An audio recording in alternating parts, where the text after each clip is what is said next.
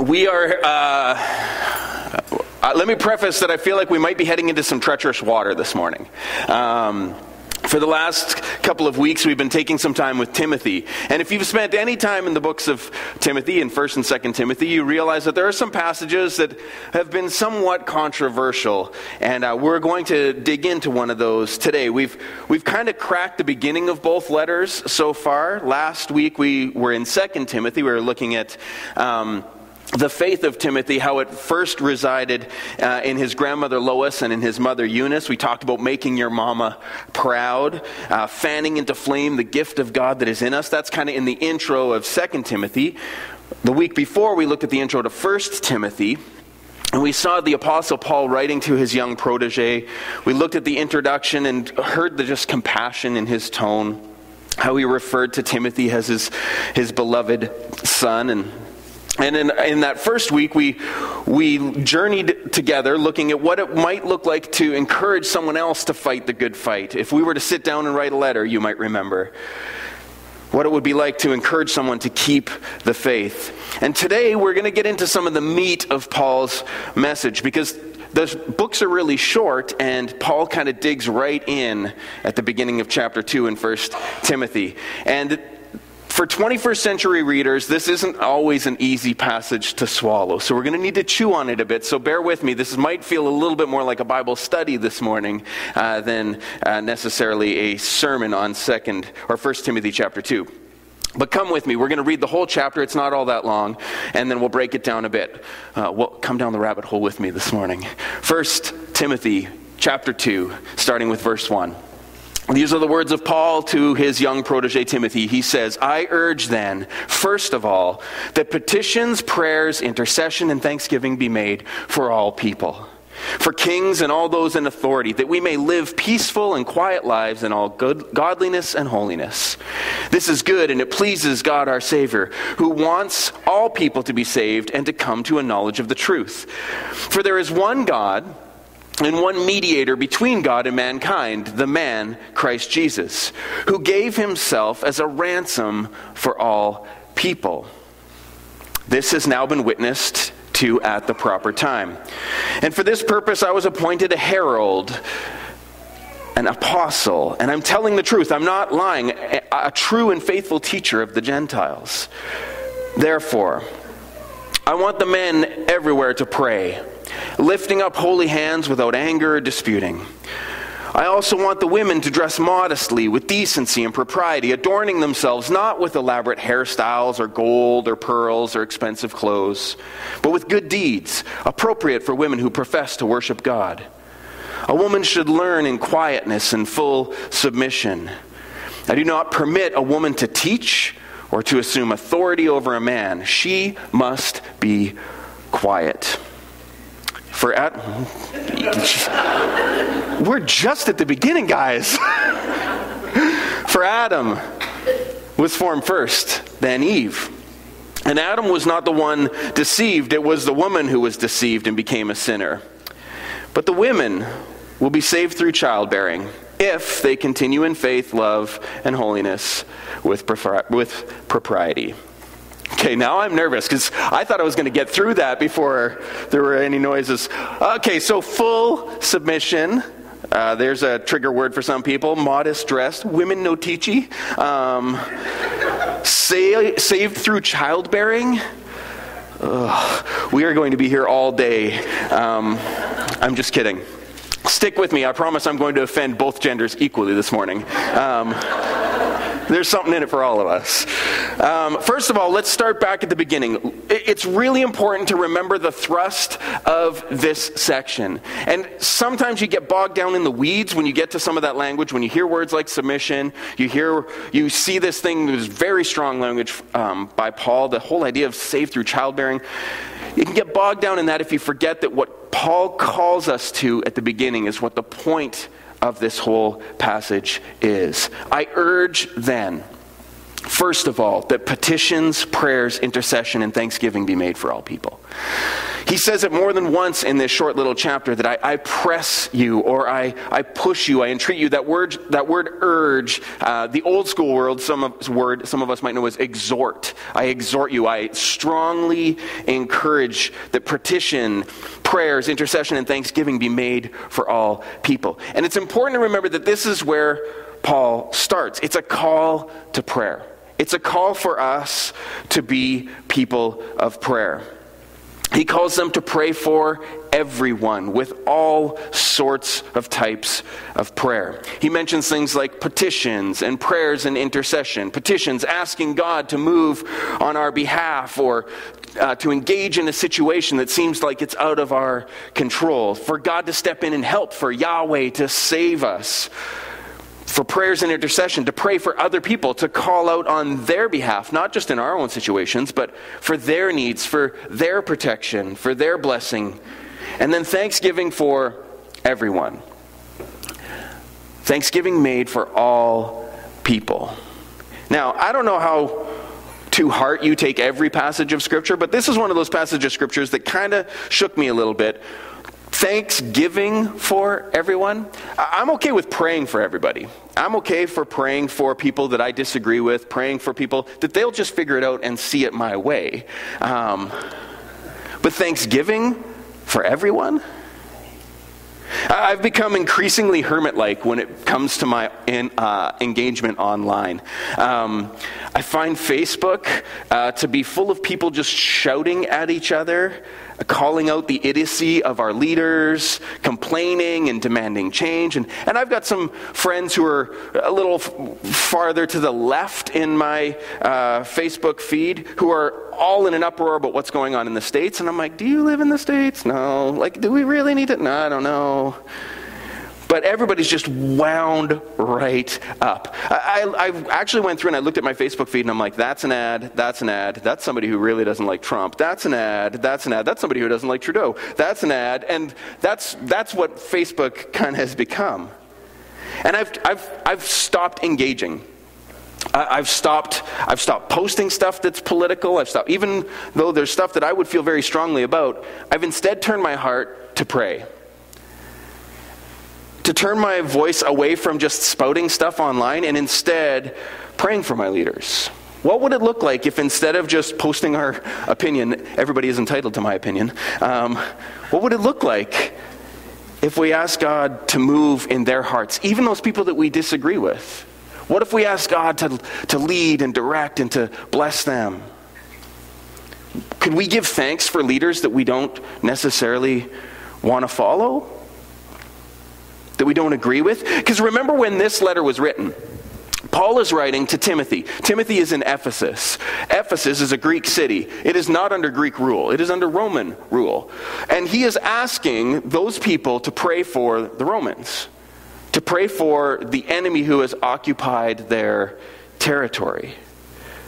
Can you imagine if a leader said, like, hey, I want you to pray for the leaders who are now lording over you, to give thanks for them even.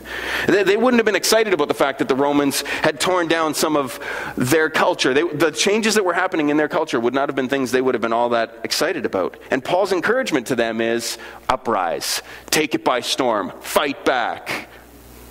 Nope. Pray, petitions, be thankful, live at peace. Is this our go-to move? Is this the first of all that Paul, I urge you, first of all, pray?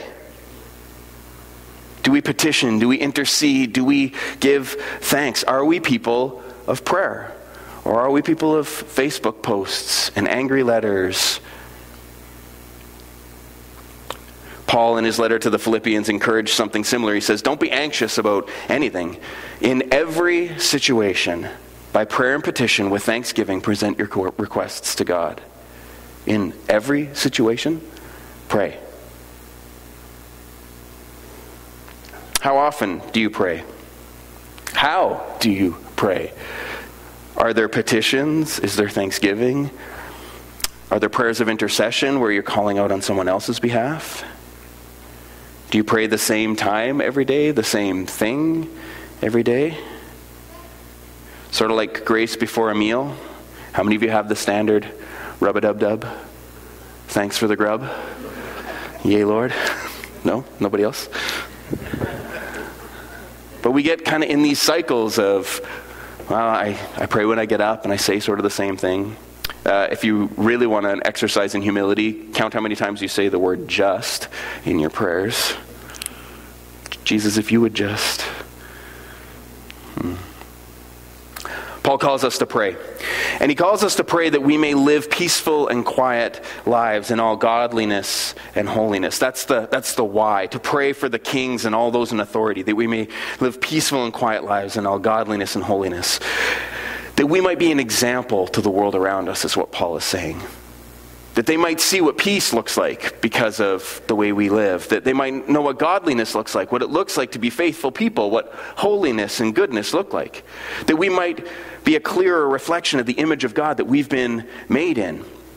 Evangelism is Paul's bread and butter. It's scattered throughout all of his letters. His main goal for getting the church to smarten up is so that the world may know. So that people would see that it's because of the way they love each other. It's because of this king who is reigning in their lives. And it's not Caesar, it's King Jesus. He wants the church to reveal Jesus to a culture that might not understand. Because you see it in the following verses. He says, this is good. It pleases God our Savior, who wants all people to be saved and to come to the knowledge of the truth. That God wants all people to be saved. God loves everyone. Like everyone. Like everyone. Even the politicians you would disagree with. Even the neighbor who smokes pot in his backyard and you wonder how in the world you're ever going to relate to him. God loves everyone. And God wants everyone to come to a knowledge of the truth. That Jesus loves them enough to give his life for them. And I wonder if this church had forgotten that. And I wonder if sometimes we forget it. I feel like we know that it's true that for God so loved the world that he gave his only begotten Son. But do we live as if that's true? I feel like sometimes we look at others with judgment and disdain and, oh, really? Pot in the backyard? Come on, dude. Or those people that we really strongly disagree with. People who are on the opposite sides of issues.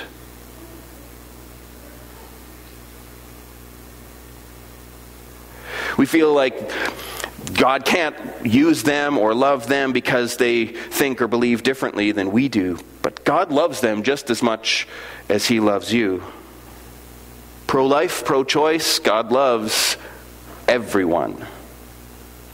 Doesn't matter what side of the issue. I wonder if sometimes we need to open our eyes just a little wider to see God at work in the bigger picture. That he might even be working on the opposite side of the aisle or the other side of the fence in the others around us. And if we might partner with what he's doing instead of always trying to fight. Remember, the call is to pray. 1 Thessalonians 5:17. It's a really easy verse. You could probably memorize it. You could probably memorize it right now. Pray continually. You know what? How many of you will be willing to memorize this verse this week? 1 Thessalonians 5:17. Pray continually. I think you could handle that one. But the second question would be, could you live that out this week? Could you live in an attitude of prayer throughout your week? Because if the first verse call to prayer wasn't clear enough, Paul continues, chapter 2, verse 8, he says, therefore I want the men everywhere to pray, lifting up holy hands without anger or disputing. Men, I want you to pray, is what he says. It was so encouraging to see some of our men here last week. We had Monday, Tuesday, Wednesday, Thursday the other week. We had a week of prayer here. And to watch men gather, watch men pray, some of them raising their hands, praying for the neighborhood, praying for our leadership, praying for loved ones. To call out to God that he might be the one who would move in our midst. Paul says, I want men everywhere to pray, lifting up holy hands without anger or disputing. That anger or disputing goes back to the whole that the world may know, the living at peace bit. If we're constantly fighting, then why would anybody want to be a part of that? Do you realize what a miracle unity is? Like, think about it for just a second. In what other space would a group this size gather on a May-long weekend on a rainy day? What other group would be as diverse in age, in background, in even length of time, understanding who God is in their lives? For what other reason would we get together if there wasn't Jesus? Like, think about it for a second. Where else would you find a young family bringing their newborn son to connect with, to commune with, people who range from the age of their boy into their 80s, and if Bill were here today, we'd have some maybe even in their 90s.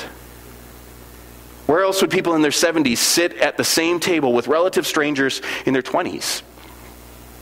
Where else would you see that? Where would people from Trinidad and Montreal and South Africa and even Niverville gather together in the same place week after week to be together? Like, now looking on the outside, you could say that there is some diversity. There's definitely diversity in age. We could be a little bit more diverse. There is a whole lot of white bread up on here. Right, Skeef?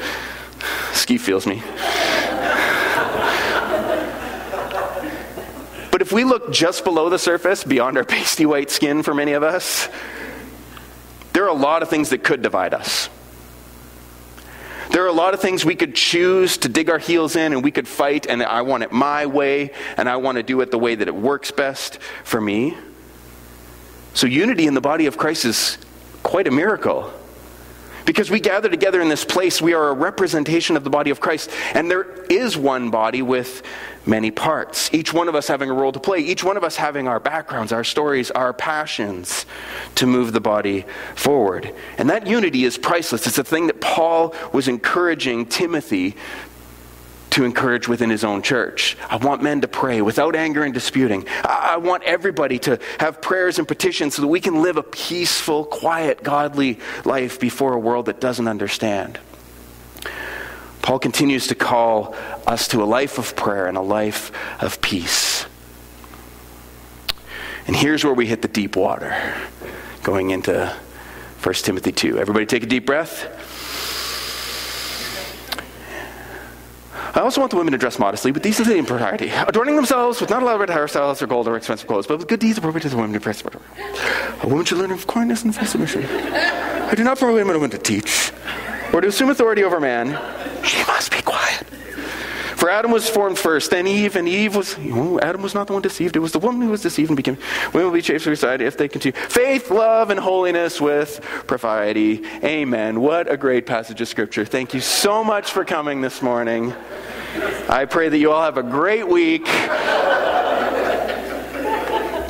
Okay, I'm kidding. I joke about being nervous. I'm actually not that nervous about going through this passage. The only thing that makes me nervous about this is there are probably women within this room who have had these verses used to silence them. And that is not Paul's intention. That is not the Lord's intention with these verses. So my only fear is that when you hear me speaking, you are hearing somebody from years ago, somebody from somewhere else. You hear an echo of that. Please try and hear these words with fresh ears this morning, because I believe these passages have been grossly mishandled through our history. It's one of those things that has caused great division. It has threatened the unity of the church. In fact, entire church splits have happened over the interpretation of these passages.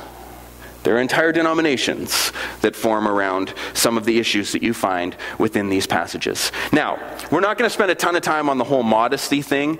I think we can agree, I hope we can agree, that verses 9 and 10, Paul's issue in addressing here was that we would adorn ourselves with good deeds and not be focused on fancy jewelry. And he wasn't telling ladies they couldn't braid their hair on a Sunday morning. What Paul was addressing likely had a great deal to do with the culture that they were engaged in, not putting something together. First of all, I don't know that Paul would have any clue when he was writing to Timothy that 2,000 years later, I would be pulling apart every single word that he said. and going like, well, I wonder what Paul meant by this. He was like, well, I was writing to Timothy, and I was telling Timothy that those ladies who are dressing a little inappropriately need to maybe modest it up a little bit. Specific ladies in that situation. Now, context is king with passages like this. And I've said it a couple of times. Remember, you're reading somebody else's mail when you're reading the Timothy letters. And this letter doesn't give us all the details about why Paul would be saying some of these things. But we do know quite a bit about the socio-political and spiritual climate in Ephesus at the time of Paul's writing. From outside sources beyond Scripture, but also within Scripture. So we get some clues as to why Paul might be writing some of these things. First of all, this is where history gets a little interesting. Ephesus, one of the wealthiest cities in the Mediterranean world. It was an important commercial port. It was a center of learning. If you go back in Greek history, many of the great Greek philosophers either taught or were born in the city of Ephesus. It was famous for its culture, its art, its the many gods that they worshipped. It was most famous, though, for the temple of Artemis. And the Temple of Artemis was considered one of the 7 wonders of the world. It was the largest structure in Ephesus. And the cult of Artemis, the ones who would gather in that temple to worship, they based their worship on this Greek goddess Artemis. But the Ephesians had kind of twisted what this Greek goddess Artemis was all about. She was kind of a lesser goddess in the whole pantheon, like, the Zeuses and the Apollos and all those. She was maybe a little farther down. But they had raised her up to be sort of the goddess of the city. That the reason why this place was prosperous was because Artemis was on their side, this great goddess. She was considered a savior of sorts. She was the reason for their prosperity. She was a virgin. Unlike Corinth, where Corinth had temple worship where there was all kinds of prostitution and lewd behavior, and their worship was all tangled up with kind of lasciviousness and like lewd living, the temple of Artemis was actually the exact opposite. Sex was off limits. So if you followed in the cult of Artemis, you were likely a virgin all of your life. If you were a man and you wanted to follow in the temple of Artemis, you probably became a eunuch in order to follow in this cult. All of the leaders in the temple of Artemis were female. It was an all-female cult led by the ladies where they ruled over the men. And this was the main religion in the city when Timothy's planting his little church. Now, if you think that that's just all speculation and coming from Greek understanding, come with me to Acts chapter 19. So this is from our own scripture. Acts chapter 19, verse 23, it says, "About that time there arose a great disturbance about the way," that's the gospel, that's the good news of Jesus. "A silversmith named Demetrius, who made silver shrines of Artemis, brought in a lot of business for the craftsmen there. He called them together along with the workers in related trades and says, 'You know, my friends, we receive a good income from this business. And you see and hear how this fellow Paul has convinced and led astray large numbers of people here in Ephesus and in practically the whole province of Asia. He says that gods made by human hands are no gods at all. There is danger not only to our trade will lose its good name, but also that the temple of the great goddess Artemis will be discredited, and the goddess herself, who is worshipped throughout the province of Asia and the world, will be robbed of her divine majesty." And what follows for the rest of the chapter in Acts chapter 19 is basically a riot that happens in Ephesus. The men start shouting like, "Great is Artemis!" And Paul and his companions are kind of like caught up in this citywide riot that ends up in the middle of the town square, where they're basically saying that Paul and his guys have got to go because Artemis is queen over this city. Paul would have been keenly aware of the religion and the impact it would have had in a fledgling church in Ephesus. And if that's the influence going on in the background, do these verses make a little bit more sense? A woman should learn in quietness and full submission. I don't permit a woman to teach or to assume authority over a man. She must be quiet. See, sometimes Paul gets a bad rap. Because people have labeled him a misogynist because of these verses. They've said, like, clearly it's patriarchal, it's only the men who are allowed to lead and that they lord it over their wives. But you don't have to look very far into Paul's teaching, or actually any of the Gospels, into Jesus' teaching, to realize that men and women are not set in one of these sort of positions. There's a level playing field. In Galatians 3:28, he says there's neither Jew nor Gentile, slave nor free, male nor female, for all are one in Christ Jesus. If you go back to Jesus, Mary and Martha, they were clearly disciples of Jesus.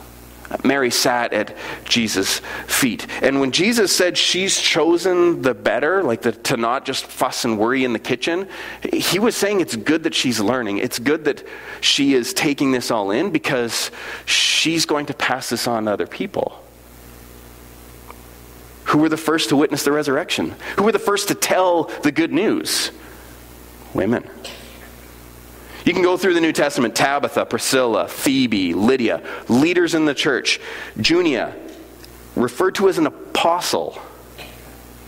So often in his letters, Paul would close with greetings to these female leaders, and sometimes in trying to keep our handle on what Paul was saying in 1 Timothy 2 here, we've tried to say, Junia, that's probably just a dude's name. They weren't really leaders. They weren't over top of, because they're not allowed to have authority over. It's interesting. It's revolutionary that the women were even allowed to learn based on Jewish history, to even be in the presence of a leader like Jesus. Never mind being told she's chosen what's better. So you may look at the words of Paul and just be like, well, Paul, come on, Jesus was for women learning. Why are you shutting the women down? But if in Ephesus things have been flipped out of balance the other way, where women were lording it over the men and there wasn't equality,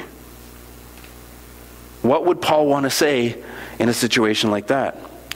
These passages weren't some blanket statement for all churches for all time. Paul was writing to a specific pastor of a specific church in a specific time with some pretty specific issues. And remember, we're reading somebody else's mail. But if you do still see a dichotomy between what Paul says about men and what he says about women, let's do some math. How much does he call out the men to pray? And how much does he shut the women down? Because sometimes I feel like we fall prey to the last part of the verse and we forget that the first part was a call to prayer. The first part of the letter, he actually says that we get caught up in useless genealogies and myths. We've wandered away from the main thing into meaningless talk.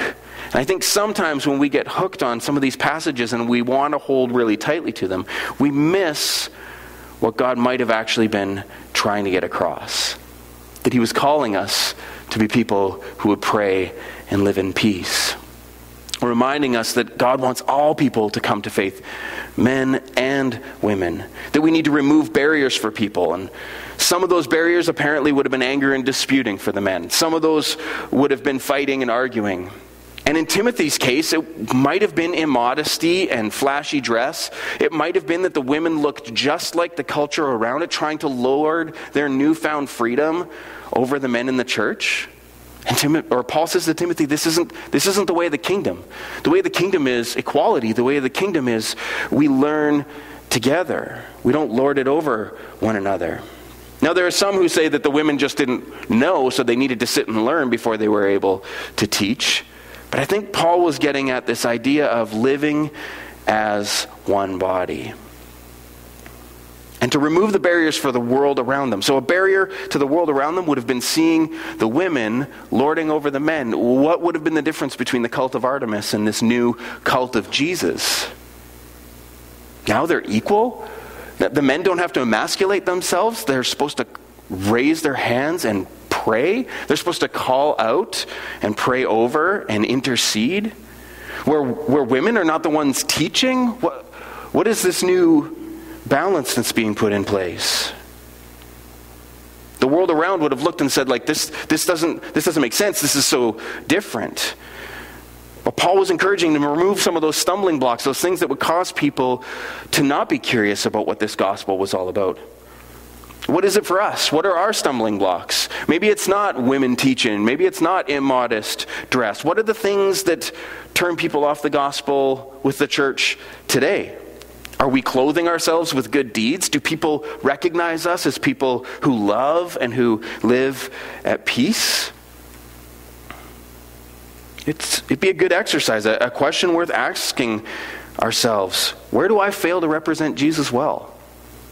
Where do I fall short of letting my neighbor know that they are loved beyond all understanding?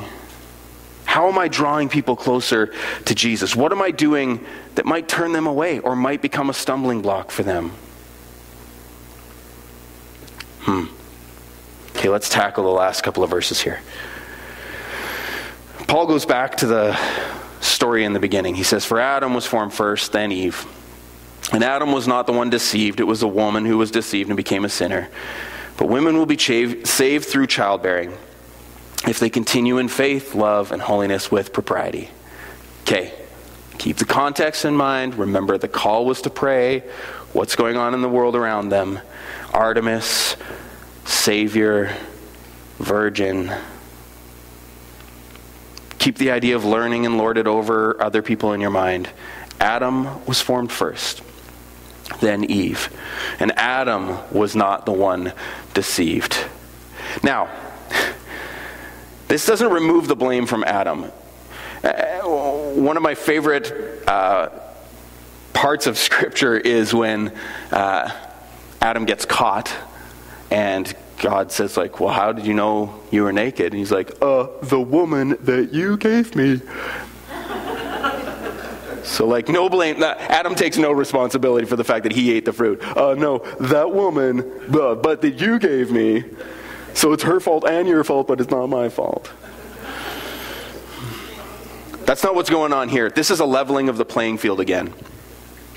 The claim here is that Eve was able to be drawn astray because she didn't hear the words directly from the Lord. It was Adam who failed. It was Adam who failed Eve. It was Adam who failed God. He ate knowing exactly what the score was. So Adam was formed first, then Eve. But it was Adam who wasn't deceived. It's this, women don't get to be over, but men are also, we suck too. We're all on level playing field before the cross. And then he ends with this borderline ridiculous verse. Ridiculous only because I don't know where he was going with this, right?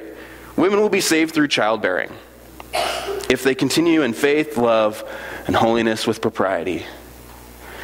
Okay, does this mean if you are female and you have never delivered a child, you are not saved? Because if you take a very literal reading of translation or reading of Scripture, it seems pretty clear this is what Paul is saying. Women will be saved through childbearing. Have babies, get saved, continue in faith, love, and holiness. No, that's not what Paul is saying.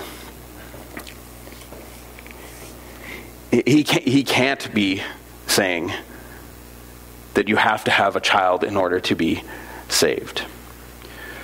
We need to understand a couple of things. First, remember the context. Remember the verses that came before it. Remember what's going on in the city that he's writing. He said they'll be saved through childbearing. This is one of those interesting literary moves that Paul makes every once in a while, where we don't pick up on the hints because we don't have a Jewish mind. We don't pick up on what he's hearkening back to. But we do get a clue in the verses before. He's talking about Adam and Eve, and then he says we'll be saved through childbearing. Let's go to Genesis chapter 3, verses 15 and 16. I will put enmity between you and the woman, and between your offspring and hers. He will crush your head, and you will strike his heel. To the woman he said, I will make your pains in childbearing very severe. With painful labor you will give birth to children. Your desire will be for your husband, and he will rule over you. So, in Ephesus, Artemis was the savior. She was the one she was a virgin, so she watched over women who gave birth. And often women would cry out to Artemis to help them when they would go through delivery. Well, it's not Artemis who saves. It's Jesus who saves. And this offspring, this childbearing, was a hint at it's Jesus. Jesus is Lord. Jesus is the one who is going to save us if we put our trust in him. But there's a double sort of thing that he does here, because it's a recognition that the curse is going to be reversed, that Jesus is going to step in and he is going to save us. But it's also a reminder for them not to follow in the ways of the temple goddesses and to look down on sex and childbirth, that this is a beautiful thing that God has instituted, that virginity had become a mark of spirituality in the cult of Artemis. And Paul was saying that children could be a blessing as well. So to not look down on those women who had gotten married and had children, that they were somehow lesser people because they had not stayed pure the way those in the temple of Artemis had. Paul was saying that this could be an incredible blessing, that this childbearing idea was about Jesus, but it was also about, let's not fall into what the culture declares needs to be the way that we follow God. So I hope that clears up a little bit of the childbearing salvation issue for some of us. Paul was calling out the men, and we might think that he was shutting down the women, but he wasn't doing it in the ways that it's been interpreted in recent years. The idea of women not being allowed to teach, not being ordained in ministry, that's only maybe 150, 200 years old. Many of the first churches were planted by women. Timothy himself probably wouldn't have come to faith had he not had his mom and his grandma teaching him scripture, showing him what it was to follow in the ways of God. Paul was calling all of us. He was calling both halves of the sky. He was calling us all to pray. He was calling us to remove barriers that would keep people from seeing Jesus. He was calling all of us to live lives of modesty and purity, to not be so caught up in the culture around us that we look and sound just like everyone else. So yes, he did call out the men, and he called them to pray. And I think sometimes when we focused on these verses, we get pretty self-righteous and like, yeah, ladies are supposed to be quiet. Did you hear the part where you're supposed to pray, dudes? So if they're silent, then there better be a whole lot of mouth stuff coming from you that's prayer.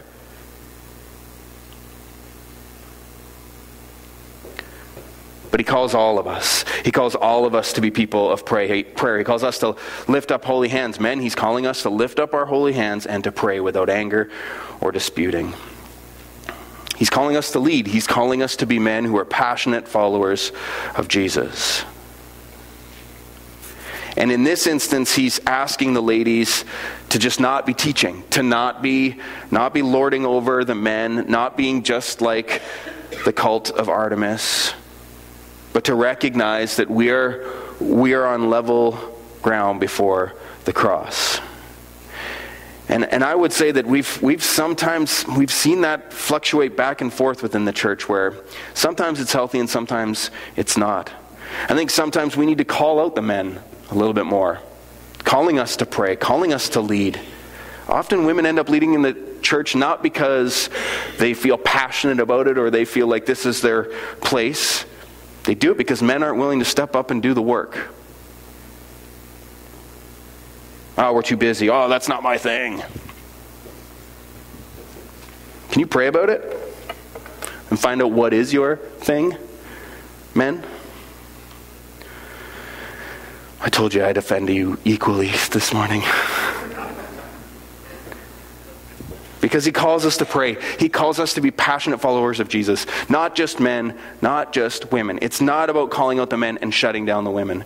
It's about bringing us to a place where the church reveals Jesus really, really well. So I want us as men to pray. I want us to pray for our church, its leadership, its youth, its kids, its women. I want us to pray for our neighborhoods, our coworkers, our family and friends. I want us to be men of prayer. But I also want us to be women of prayer. Well, not us, but you guys to be women of prayer. I want to call you to lead and to learn. If you've been silenced by this verse in the past, I want these words to set you free. If you've been kept down because somebody has twisted these verses to say that you're just not gifted, you're not allowed to teach, you're not allowed to have authority over a man, so therefore you don't get to share this stage if God's laid something on your heart. I have a number of friends and colleagues in ministry who are women who their perspective on Scripture, their perspective on the heart of God has challenged me as a man in a way that another guy couldn't because of the way they see things. I pray that we would find a new way forward, that we wouldn't hold on to specific ideologies, but we would look for what is the way of the kingdom, that men and women are free as sons and daughters of the King, that I am because you are. It's an African understanding of the way we are the body of Christ. It's called Ubuntu, and it means that I am only because you are. And if I am not healthy, you are not healthy. If you are not free and whole, then I am not free and whole. Women, you are the other half of the sky. You bear the image of God in ways that men simply cannot. We need your voice, we need your vision, we need your passion. We need to see and hear Jesus through you. Men, you are the other half of the sky. We need your voice, we need your vision, we need your passion. We need to see and hear Jesus through you. Not one over the other, not one better, together. So, all of us, adorn ourselves with good deeds and follow Jesus with all our heart. We need every believer to fulfill their destiny as image bearers. I need men to step up and follow Jesus with your whole heart, soul, mind, and strength. And I need women to step up and follow Jesus with their whole heart, soul, mind, and strength, because we need each other. Ubuntu. I am because you are. Let's pray.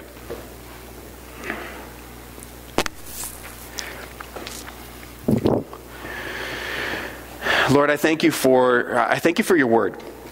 And I thank you that it's been preserved for so many centuries that we today in 2017 on a May long weekend can sit down and pore over words of encouragement that an apostle who had his heart turned towards you and planted some of the first churches, who was there at the beginning of the spread of the good news.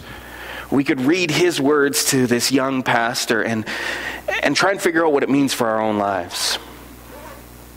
I sometimes wish we had a time machine. I wish we could go back and we could sit down while Paul was writing and say, like, wait. In about 2,000 years, people are going to read this passage and they're going to be scratching their heads trying to figure out what you're getting at. Could you just add a few more details? We realize we don't get that. We don't get that option this morning, and so we trust that your Spirit will continue to lead us into all truth. That as we ask questions, as we seek as men and as women to serve humbly, to approach your word with a passion to know you more and to see our brothers and sisters set free, to see those people who are outside of our community question, what is this love? What is this peace? What is this about this unity that would cause people to gather together on a long weekend? Lord, help us to remove barriers in our own lives. Help us to wrestle with those passages of Scripture like this that sometimes we'd rather just avoid and skip over to a parable. Help us to look at your word and see how it shapes and changes us. And Lord, may we, as men, lift up holy hands and pray.